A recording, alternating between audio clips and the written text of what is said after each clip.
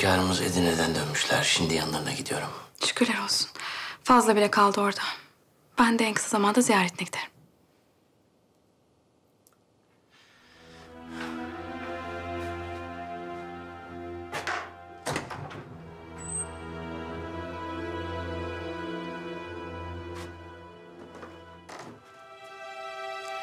Hatice Hatun.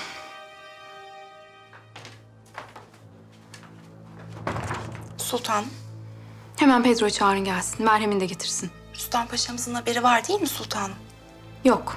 Haberi olmayacak. Kellesi gövdesine ağır gelen bir işgüzar laf taşımazsa hiçbir sıkıntı olmaz. Emredersiniz sultanım.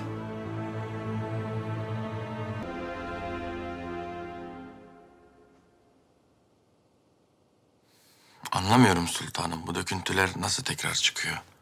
İlaçları size tatbik ediyorlar değil mi? Elbette. Sultanımızın derdine bir çare bulmayacak mısınız sinyor? Merhem çözüm değil belli ki. Başka tedavi yolları da mevcut tabii. Ne gibi? Sülük yapıştırabiliriz. Sülükler cerrahati ve kirli kana emerler.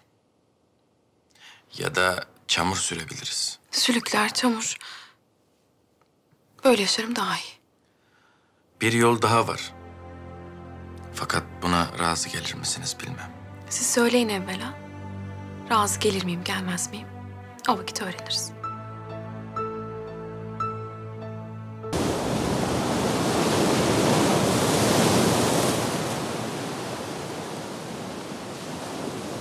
Bu tuzlu su şimdi benim derdime deva olacak öyle mi? İyi gelecek bana. Keder hastalığını bilir misiniz sultanım?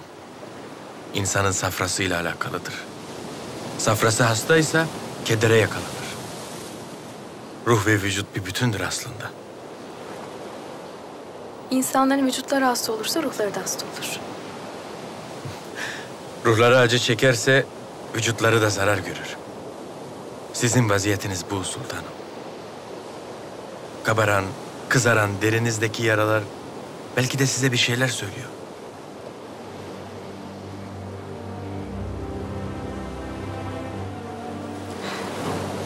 Beni bu deryaya getirdiniz. İnşallah başka hastalık kapmam.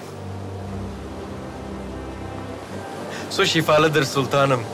Temiz hava, güneş ışığı. Oysa siz ikisinden de mahrum kalmış, ejderhanın kuleye kapattığı bir prensessiniz. Prenses değil o, sultan. Hem sen kime ejderha diyorsun öyle? Siz bunu gayet iyi biliyorsunuz.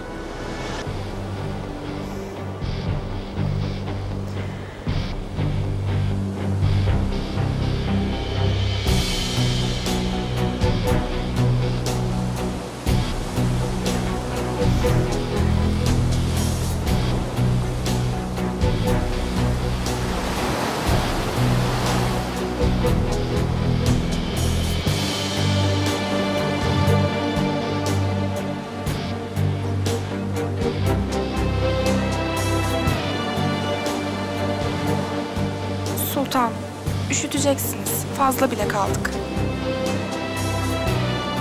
Haklısın, gidelim.